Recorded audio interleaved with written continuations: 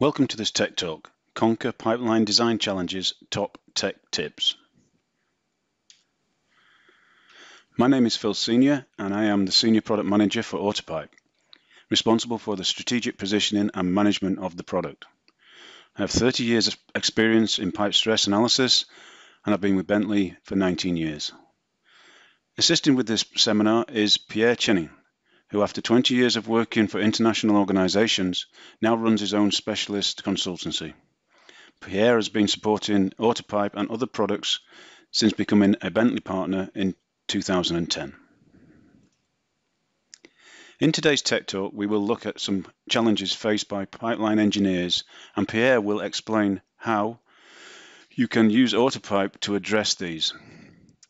They will be rapid pipeline routing, soil and boundary conditions, water tables and buoyancy, pipeline upheaval analysis,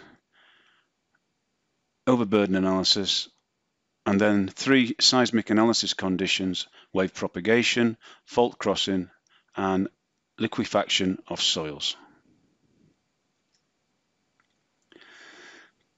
Before all of that, and for those not familiar with Autopipe, here is a brief summary of its general capabilities. Autopipe is an industry-leading pipe stress analysis product with all the static and dynamic analysis load capabilities, including multiple and single response spectra, buoyancy, that we will speak about today, and special modules for fluid transient, thermal transient, ASME 8 Division 1 and Division 2 flange analysis, and a soil property calculator that we will also be seeing today. Linear and non-linear analysis using the operational condition approach or load sequencing is also possible. We have 30 metallic and non-metallic design codes. We are interoperable with all the major plant design products. We include Stress ISO and Autopipe nozzle for the advanced and nuclear users. There are 27 vendors for hanger selection, and we have vessel and equipment and extensive code and material component libraries. So for all the conditions we will look at today, we need to use soil, and Autopipe's buried piping module. The module provides simplified soil restraint force versus displacement relationships for each direction relative to the orientation of the buried pipe. These are considered as stiffness values, K1 and K2, and the ultimate soil resistance force, P1, which is the transition point from elastic to plastic behavior. The soil module has an automatic soil stiffness calculator, which calculates these soil stiffness values for the user for various soil types in 4 directions: laterally, axially, vertically up and down for differences in uplift and downward bearing behavior, using one of 4 methods. The Autopipe method, which is based on reference information and calculations as outlined in Autopipe Program Help. The American Society of Civil Engineers 2001 with 2005 addenda method, based on information from the Guideline for the Design of Buried Steel Pipe by ASCE and the American Lifelines Alliance, or ALA. The Piping Research Council International 2009 method, and a user-defined manual method. The module also calculates the virtual anchor length to assist with soil spring spacing. Advanced soil capabilities including traffic loading, seismic wave propagation, building settlement, and upheaval analysis are also controlled by the soil calculator. Autopipe can handle modeling and analysis of buried piping systems with non-linear properties defined. The soil supporting a buried pipe may provide nonlinear support, either softening or stiffening as the load of the soil increases. For example, the final stiffness can be very low, which means the soil has yielded and provides no more resistance. Okay, first we will look at a method for rapid modeling. Consider the situation where you have a terrain geographical survey. How do you benefit from this information when it comes to modelling your pipe route? Taking the GPS data and processing it in Excel using one of the templates provided in AutoPipe gives the basic centerline route of the pipeline. The user can also define the pipe size and the position of fittings like bends and tees during the import.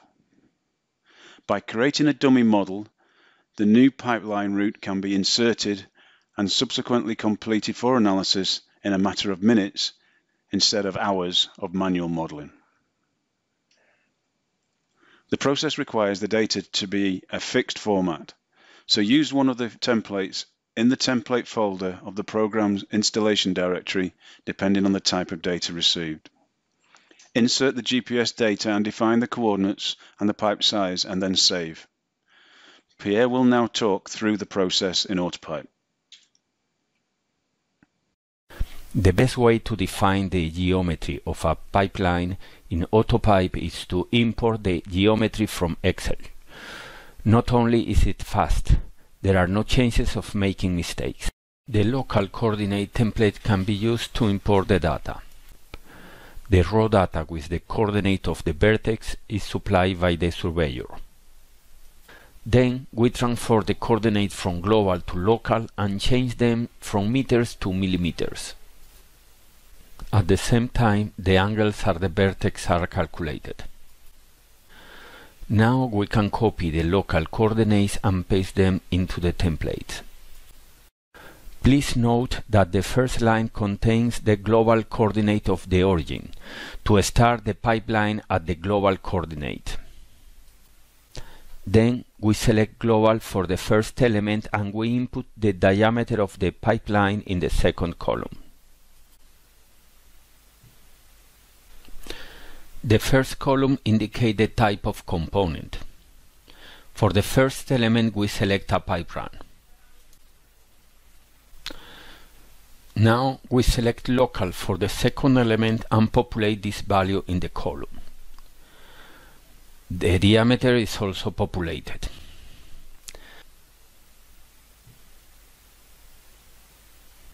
In the first column, we use a formula to select a pipe bend depending on the angle of the vertex. This will insert the bends automatically. The file is now ready to be imported in AutoPipe.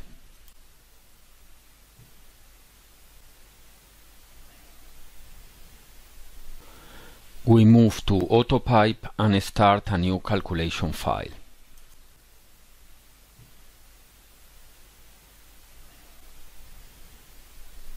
First, we select the piping code as V318 and select a unit system that matches the Excel file's unit.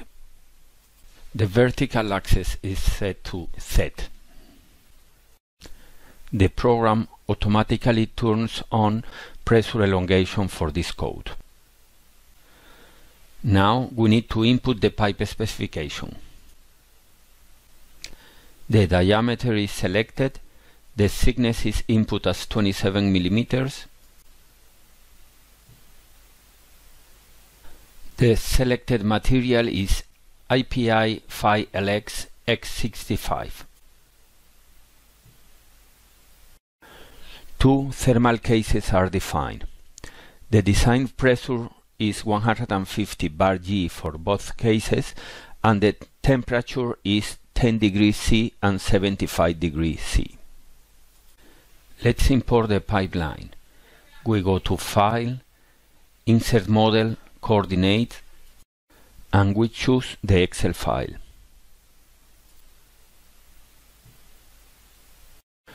AutoPipe checks and validates the file before importing it. After clicking Import, the program will show the pipeline on the screen.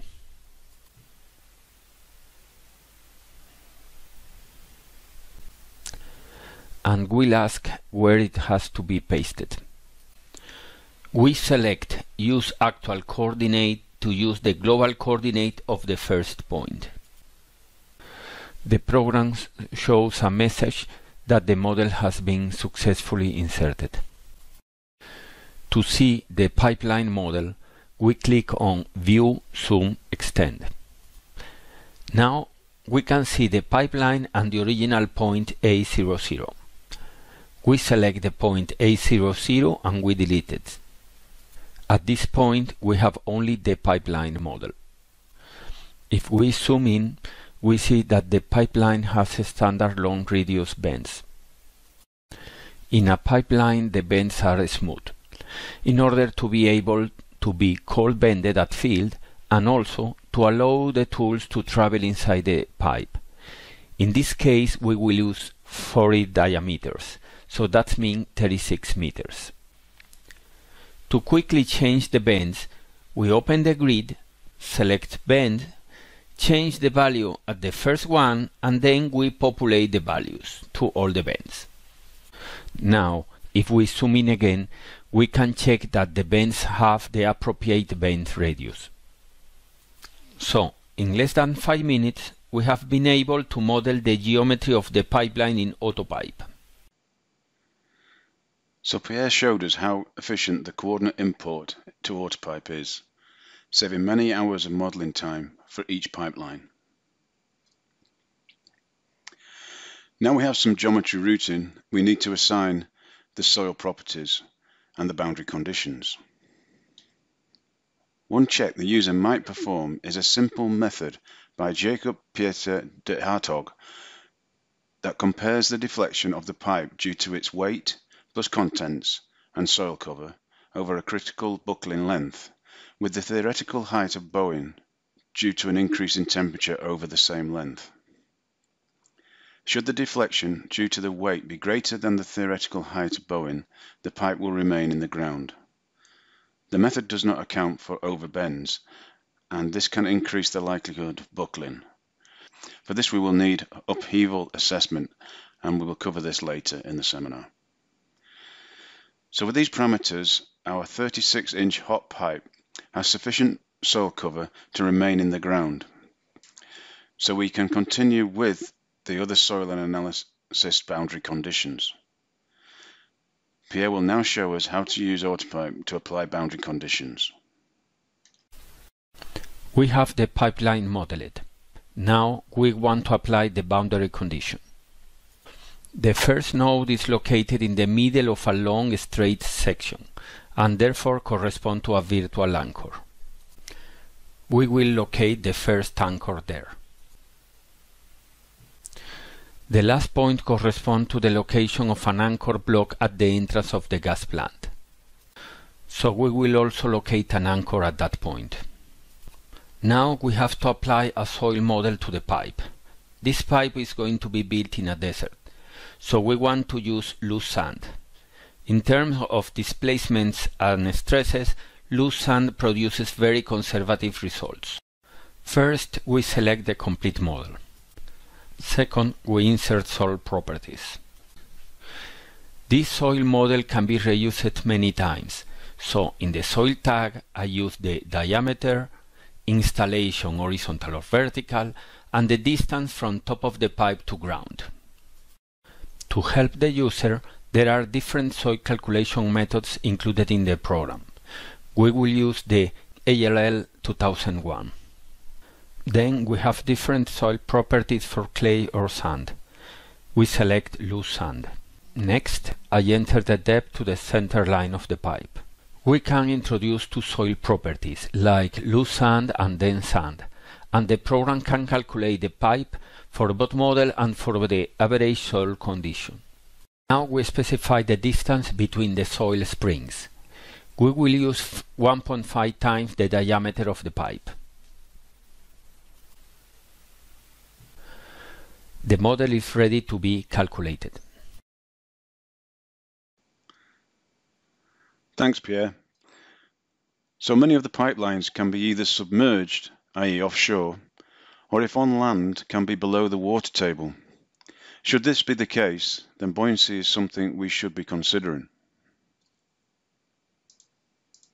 At some point in the pipeline's route, it might cross terrain that has a high water table. The recommended buried depth could be below this level. This will have the effect of reducing the weight of the pipe and the contents that is holding it down by the buoyancy amount. This could be significant and would affect the depth required for the pipe to remain in the ground. The water table can be defined differently for different soil properties. It can be defined as a low and a high value in the soil calculator. Not only is it used to calculate the buoyancy force, it is also used in the circumferential buckling calculations due to soil overburden loads. For the cases where the pipes are in water, either subsea or in flooded trenches, the buoyancy effect can be considered by turning on the feature for the submerged segments. In this case, there is no soil holding down the pipe, so it is likely it could float. Another pipeline challenge is the prevention of upheaval buckling. Upheaval buckling is a serious problem that can be encountered during the operation of trenched and buried pipelines. Oil and gas pipelines are usually operated at temperatures and pressures well above the conditions under which the pipe was laid. The resulting axial expansion can cause significant axial compressive loads in the pipe wall due to the resistance of the soil, which is generally referred to as end cap force. Under certain circumstances, buckling can occur, sometimes exposing the pipe to risks with potentially disastrous consequences. The only resistance to the pipe as it buckles is that provided by the surrounding soil. As the backfill material over the pipe is weaker than the in situ material beneath or at the sides of the pipe, it will tend to move or heave upwards, hence the term upheaval. Preventing the pipe from breaking through the surface can be simply a task of burying it deeper. A manual approach to determine the required depth is given in the American Lifelines Alliance, the ALA guidelines. The method considers the likely initiation sites, i.e. the overbends, and assesses the vertical displacement and stress at these points one by one. It requires splitting the pipe at each location and providing a frictionless, horizontal-only restraint. Increasing the burying depth or smoothing the overbend can help prevent the upheaval. Buoyancy can also complement the upheaval effect, so having software with the ability to correctly consider buoyancy is important. Some reports talk about limiting displacement. One critical issue is the ratcheting that can occur. Infill prevents the pipe returning to its original starting position during an operating cycle. The movement can increase to the point where the overbend is large enough to cause buckling. For loose sand, ALA allows 3% of the diameter as the limit on vertical displacement. AutoPipe version 12 now has upheaval analysis that follows the method proposed by Dr. K. Peters. The method assesses the soil and pipe's resistance to buckling and recommends an increase in soil depth if upheaval buckling is likely. The process can assess the whole model at the same time, unlike the manual approach from ALA. It determines where all the overbends are and performs the analysis all at once.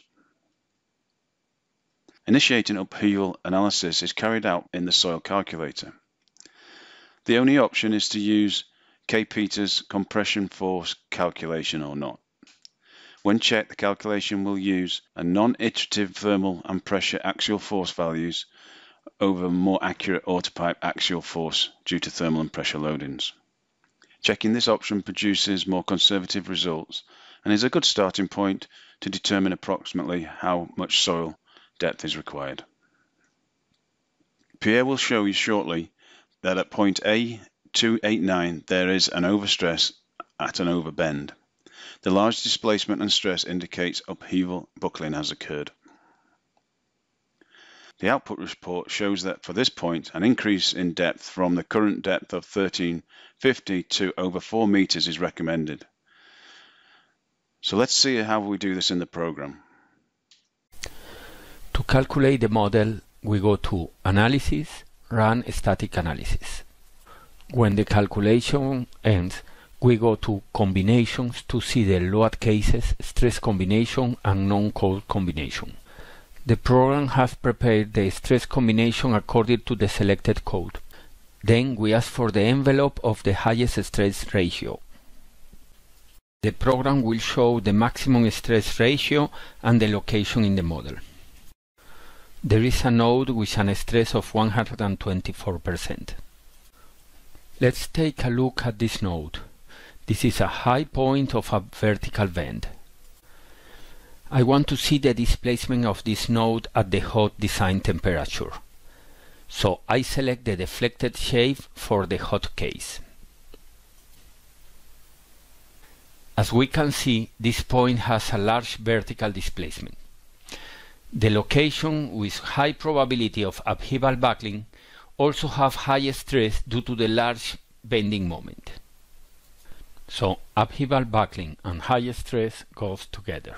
The vertical displacement in percentage of diameter is also much higher than the laboratory test to avoid racketing in the pipeline. That means that there are high probabilities that in a few cycles the pipe goes out of ground. Now we will activate the upheaval buckling tool in AutoPipe to see what can do the program to help us. The upheaval buckling is activated in the soil dialog. We just need to check a box to consider upheaval calculation and also check use kpeters as the calculation method. The upheaval tolerance are not considered for the kpeters method.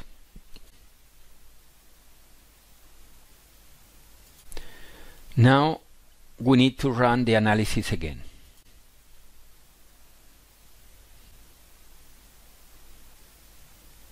We are going to filter the results to limit them to this area.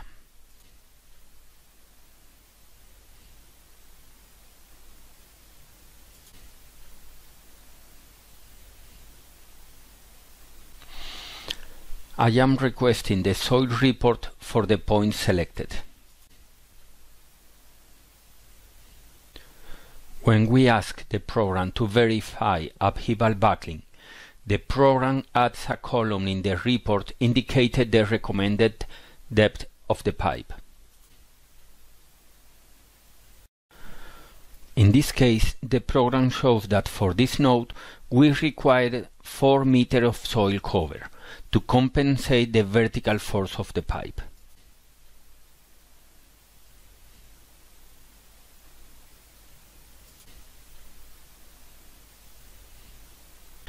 We have modified the model to move this point down 2 meters. So now we have 3 meters on top of the pipe. When we move the pipe down, the angle of the bend is lower and the vertical force is reduced, because the sine of the angle is lower. We need to move the pipe down at least from a distance half of the critical buckling length from both sides. Beside of the reduction in the angle, the additional weight compensates the vertical force. We have also added few points to discrash the soil model, so now we have different soil models in this area.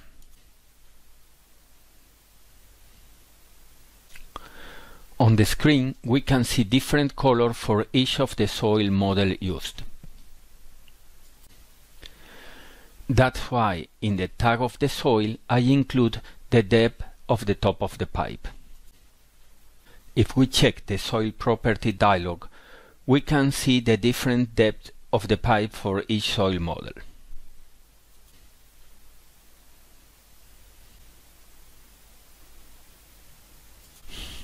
Now we run the analysis again.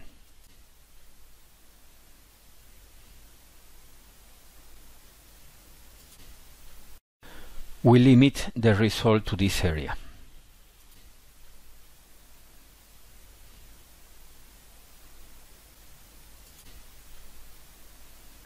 When we check the soil report, the program indicates that there is no risk of upheaval buckling in this area of the pipe.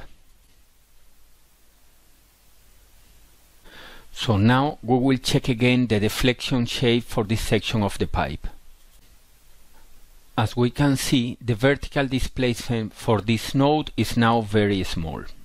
But if we zoom out, we see that there are more points that may require our attention.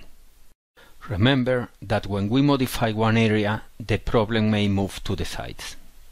So we need to activate the verification of the upheaval backlink for all the model and see if there are other sections that require a modification. Thanks, Pierre. Pierre is using the release version of AutoPipe version 12.0. The next release will have a dedicated report for upheaval and has removed the tolerances from the selection dialog. Similar to the AutoPipe time history post-processor, we are also planning an upheaval buckling post-processor or graphical display of the results. Using this feature, available in version 12.1 for the advanced and nuclear versions, you can rapidly determine if the pipeline is at risk of upheaval buckling. Adjusting the buried depth and/or the route, smoothing the overbends, as Pierre showed, will reduce the risk of upheaval.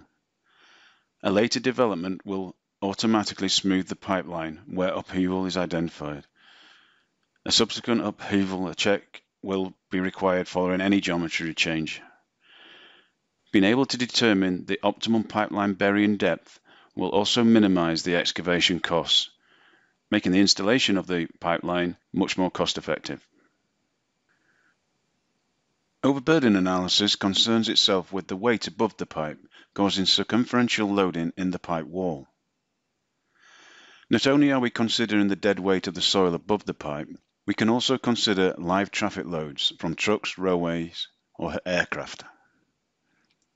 The method follows an approach based on the ALA guidelines, and the live load can be based on standard specifications or user-defined.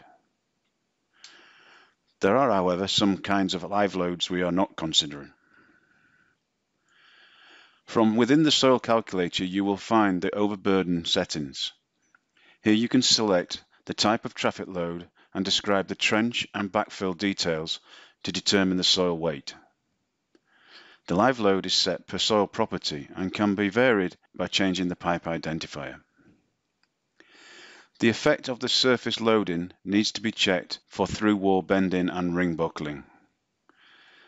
We provide various industry standards for checking these stresses and default to a design procedure for buried safety-related piping at nuclear power facilities by Adams and others. There is a separate results post-processor for overburden loading and other buried loads that we can use to create the automatic combinations. Pierre will now consider some live loads on this example. Now we are going to apply an external overburden load to the pipe. So I select a section where a highway is crossing over the pipe. We have changed the soil properties in the area where we want to apply the load. As you can see, the overburden area has a different color. I want to show the external load definition, so we open the soil properties for this soil identifier. And there is a button to define the soil overburden load. In this dialog there are several options, like predefined loads, different trench options, and others. Now I close the dialogs, and we are going to run the pipeline calculation.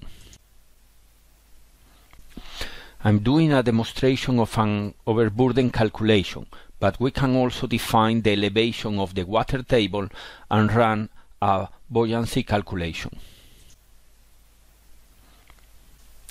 For the overburden, we need to specify the post-processing option, like that we want to add this stress to the primary stress, or the safety factor that we want to use.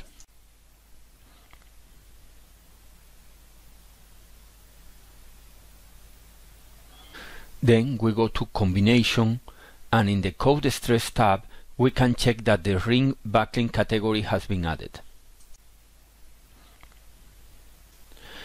Then I will open the Stress Code Compliance report. To see the results in the area affected by the overburden, we ask the viewer to find the point. Here we can check the rim buckling stress versus the allowable stress.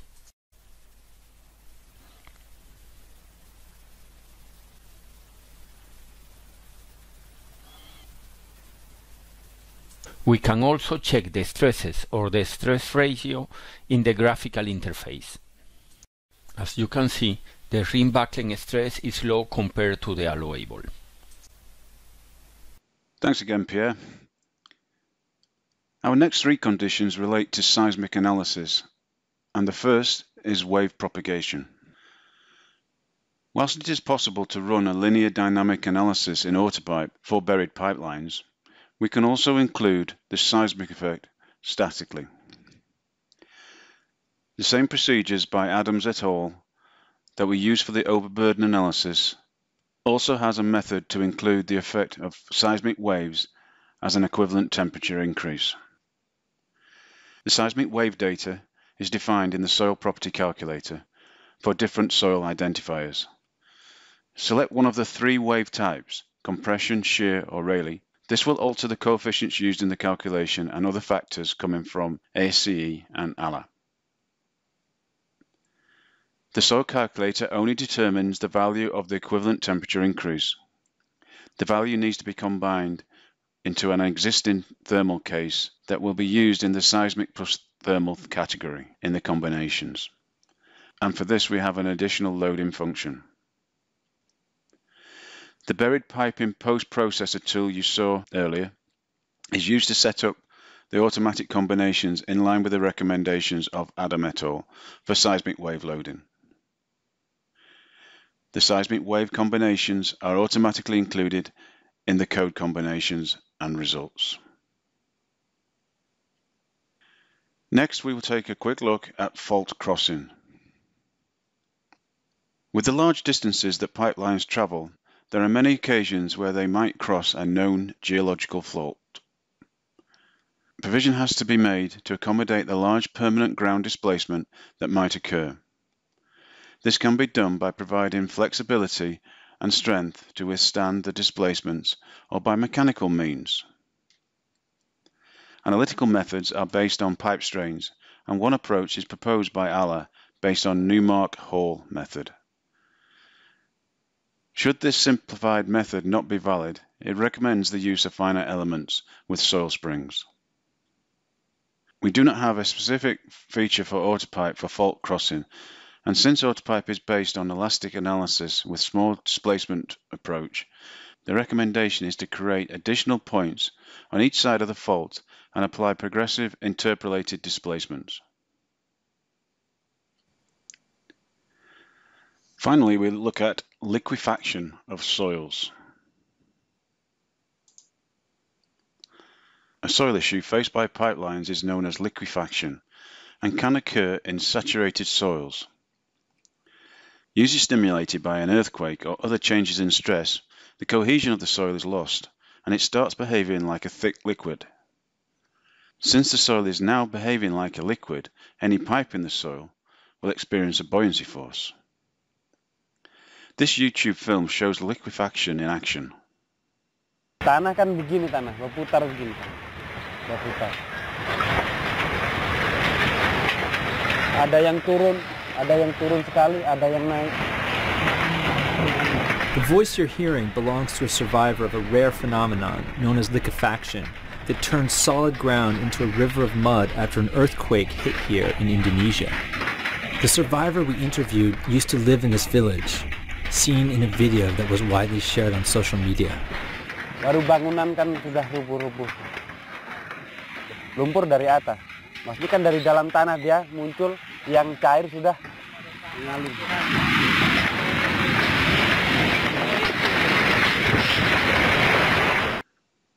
Very scary.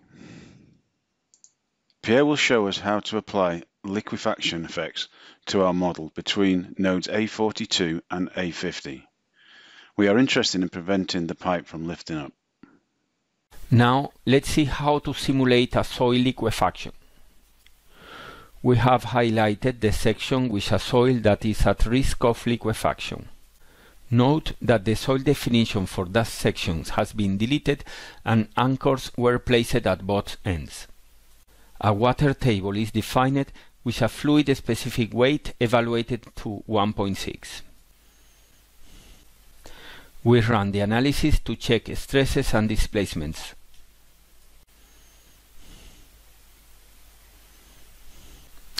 The stresses are higher than the allowable. The large displacement values are violating the linear analysis assumption and should be considered as an indication only. Now we insert guides every 25 meters to evaluate the buoyancy forces that need to be resisted. The analysis is run once again. The stresses are now acceptable.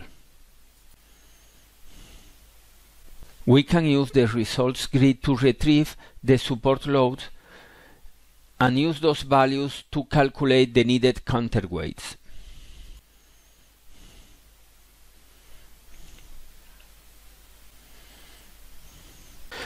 A single value is then applied as a weight on the selected point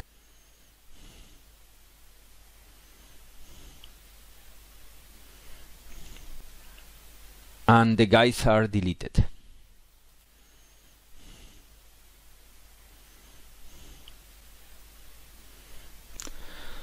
Through the input grid, the user can specify the exact load needed at each of the points.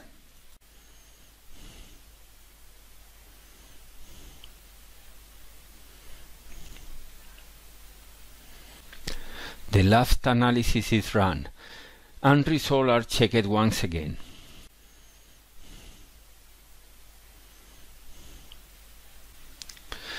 Stresses and displacement should be now acceptable. The anchors will protect the pipeline outside of the liquefaction area. And the additional weights keeps the pipe from going out of ground. Thanks, Pierre. So in summary, Pierre showed us how we can rapidly import terrain geometry directly from survey data by utilizing the Excel import, and also how to assign the boundary conditions to the soil model. Also how to check upheaval and determine correct excavation depth. Analysis for circumferential buckling due to overburden loads and consideration of liquefaction of the soil. We also saw it was possible in AutoPipe to apply buoyancy and consider fault crossing and seismic wave propagation. Thank you all for attending the seminar, and I thank Pierre for his assistance. You can contact either of us at these email addresses. You can check out our YouTube channel for AutoPipe, and you can also connect to us on LinkedIn. Thank you again, and goodbye.